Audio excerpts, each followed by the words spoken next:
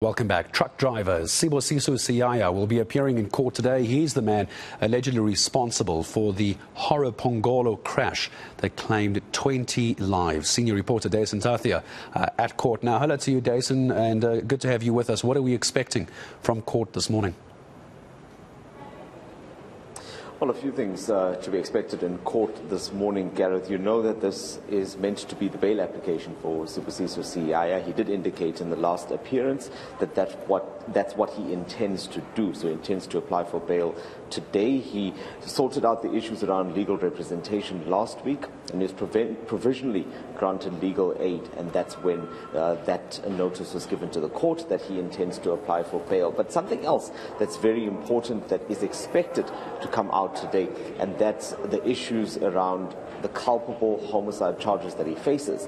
The last time we were in court, that stood at 21, but you'll recall that after that, government then revised that death toll down to 20, saying that there was an error in the counting at the time. So there is an expectation that that will be amended, obviously, now because the death toll has come down. But another very important issue is whether you'll get to see who Sibusiso Siyaya actually is. The last time around, the court ruled in his favor, saying that we were allowed to film in court, but we were not allowed to show him. So he was citing safety concerns because he had intended to apply for bail. So the last time around, we brought you the court proceedings without him included. We've just put in another application now, and that is expected to be reviewed when we get into court today, because he is now being represented by legal aid. So they will then be able to state their case as to exactly why they don't think that he should be on camera. And the prosecutor had previously indicated that they had no issue with this at all.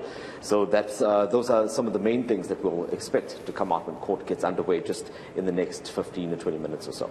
So just after 9 o'clock this morning. So possibility of applying for bail, but was concerned about his safety as well. Talk to me about community members. Dasen, are we expecting any at court? I know the family is still very much grieving, obviously, such a short time ago since the tragedy. There was talk of some of these community members actually coming outside the court. It's a very small courthouse, and last time around we just saw a handful of people that were waiting outside, not necessarily protesting or anything like that, but there has been a lot of interest in the broader community about exactly what's been going on here. Interestingly, Siyaya's argument that he's worried about his safety is exactly what the state is also using, but to a different end. They are opposing bail, and they're saying that if he is worried about his safety, then it's safer for him to remain behind bars, at least until this case is completed. So they are, unapologetic about that. They're saying that they're opposing bail.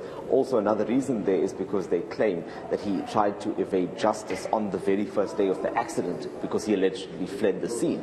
Remember, he was only arrested that weekend after he had presented himself at the police station. So those are some of the arguments that are expected to take place today if this case actually gets underway with that bail application, as we were told it would last week.